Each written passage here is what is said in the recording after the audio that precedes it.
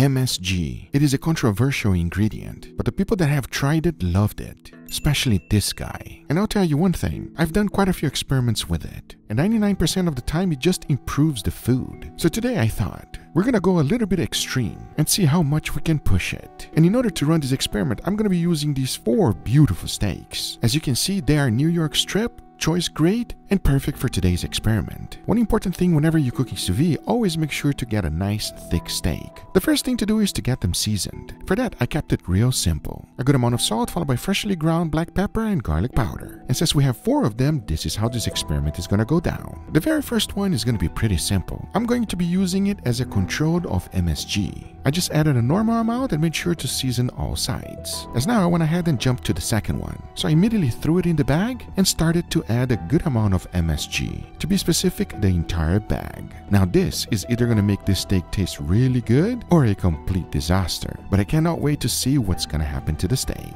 I went ahead and vacuum sealed it and immediately jump into the other ones. With these 2, nothing is going to happen to them right now. So I also went ahead and vacuum sealed them, and into the water bath they go at 135 degrees Fahrenheit for 2 hours. This will cook them to perfection. As that was happening, it was perfect because it allowed me time to go ahead and make a compound butter, which by the way, it is super simple. We just have butter, a good amount of MSG on top, mix everything well to combine these ingredients, and there you have it. Now if you ever wanted to enhance the flavor of your butter, this is the way to do it, friends. As now that I have this ready and my steaks are still cooking, it was perfect because it allowed me time to go ahead and make an incredible side dish. Now this one is extremely popular in Colombia. I was recently there and had a blast. Now I'll tell you one thing, this is one of the most flavorful things I've ever made in my life. The first thing I chose was some chorizo. These are called chistora, but if you don't have them available, you can use any one you like. I went ahead and chopped them up, small, just like this. Then into the pan they go. We want to cook them up until we start getting a little bit of color. Keep the pan under medium-high heat. As then I added some red bell peppers, followed by scallion, a little bit of garlic, and mixed everything well. I wish you could smell it. I'm telling you friends, this is really delicious. But we're not done yet, because now it was time to add a good amount of rice, stir everything around, then you want to go ahead and add some water. Mix everything well and bring it to a simmer.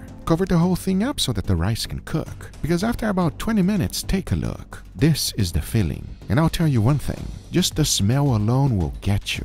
Imagine an extremely flavorful risotto. That's what this tastes like. But we're not even done yet. The next thing we're gonna need is this, which is pig skin. You can easily get it from a butcher, or whenever you buy pork belly, just remove it. We're gonna put it to a much better application than just cooking it by itself. Now this is necessary. Butcher's twine and a meat needle. In case you are wondering, I just got it in Amazon and the link will be in the description down below for you. And here's the next thing we gotta do. Go ahead, fold the whole thing in half and start sewing it. You gotta go here as slow as needed. The important thing here is to close it up and make it really tight. And at the same time, use one long string. That way it's gonna be really easy to take it off when everything is cooked. Talking about that, once I was done, take a look. We got a nice little pig pocket. Now there's left to do is to stuff it all up as much as possible, then go ahead and close the whole thing up. Because once I was done, check this out, it is now ready to be cooked. But there's one more important step, especially if you want everything nice and crunchy, and that is to go ahead and add a good amount of salt right on top.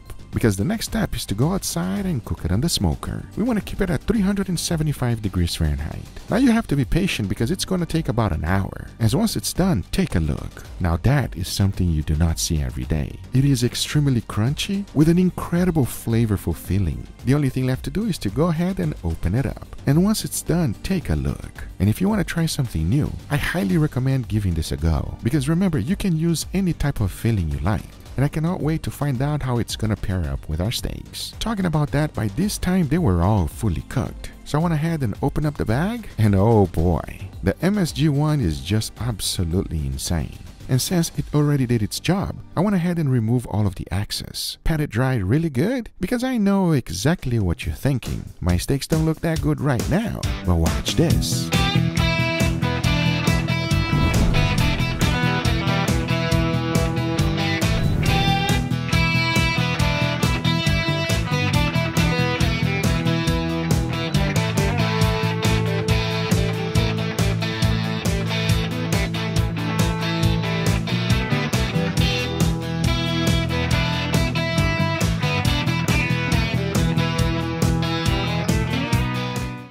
right, everybody, and here we got our beautiful steak with a very interesting side dish, gentlemen. What do you guys think? You know, my favorite types of videos are the videos when there's 4 steaks on the table. Yeah, I could agree with that one. What do you think about this, though? I'm curious. This looks like Leatherface on the end over here. That's exactly the point. Guga, I'm gonna be honest. I'm sure it's gonna be delicious, but it looks weird. It looks very weird. It looks a little bit scary. I don't know if you would do it, but it's a little bit, Is that rice? yeah, and other things. You probably added some weird Guga twist to it, though. Google Twist is here. Oh. All right? Uncle Roger is all over this video today. Oh boy. MSG, baby. Oh. I want to see how much MSG you can taste. Are we gonna get tested to our limits? 110%. Oh man. Enough talking, let's give it a try. We'll start this direction. Dig in, gentlemen. All right, well, let's see if they taste as good as they smell. Cheers, everybody. Cheers. I know it sounds weird, everybody, but I haven't had a steak in a while. And that is Amazing. It's been a while for me too. This is a classic sous vide steak, baby. I mean, you got that tenderness that you just come to expect from sous vide at this point. That juice bursts out and it's always delicious. I gotta say, Guga, perfectly seasoned. I've tasted a little pepper, a little salt, a little garlic powder, you know how it is. And honestly, it's what we expect here on sous vide. That's the thing, guys. If you mess up a sous vide steak, you should seek some help. Seek help. Stop it. Get some help. But you're right, that is the control steak. Let's jump on to the next one. Dig in, please. Smell it and tell me if there's any difference. I think it smells the same. It just smells like a damn good steak. Well, let's find out if it tastes any different. Cheers, everybody. Cheers. Yeah, more bold. So much better, god damn, that's good. That is amazing, everybody. Wow. Dude, the thing that's awesome about this steak is perfectly seasoned, perfectly cooked, plus the MSG.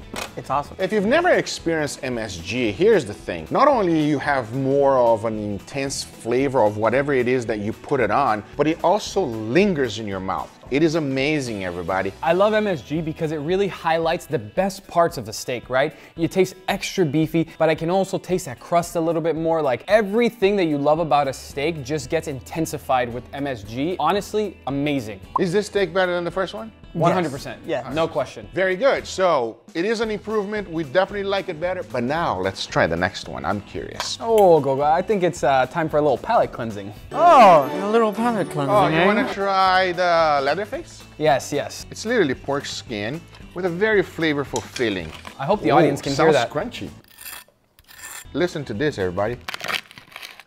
That smells so damn good. Enough talking. Let's give it a try. Cheers, everybody. Cheers.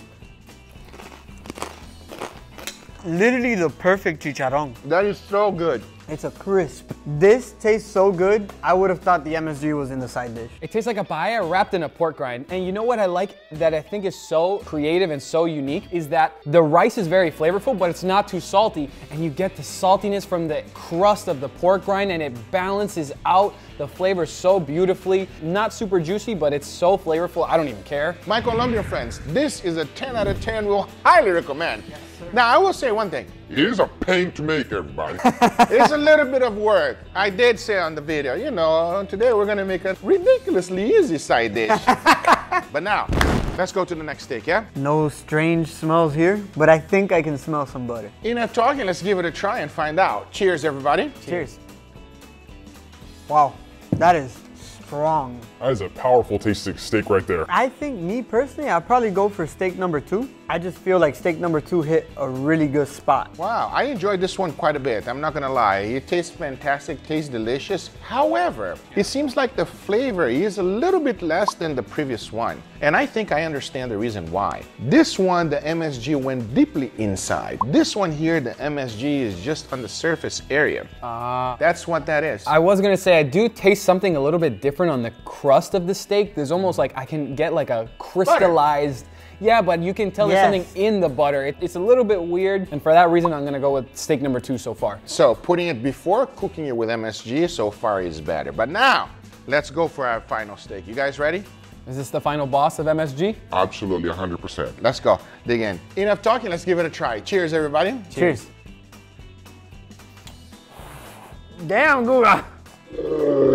That was too much. Too much what? MSG. Like, I feel like there was 70% MSG and 30% steak. Hey, you need to chill out with the MSG, my bro. Yo, well, come on. Uncle Roger told me to do it. Have mercy, bro. I think that is not a good steak. The point is that it's just way too powerful. Don't be afraid to use MSG. Use it cautiously. But the second steak is the best. Do we agree? Yeah, yes. Just use the right amount. However, I think the real star today, That side dish, I'm gonna destroy this when we turn the camera on. Leatherface, everybody. Leatherface is great. I hope you guys enjoyed this video. If you did, hit that thumbs up. If you're not a subscriber, be sure to subscribe. Remember, everything I use is always in the description down below. Thank you so much for watching. We'll see you guys on the next one. Take care, everybody. Bye-bye.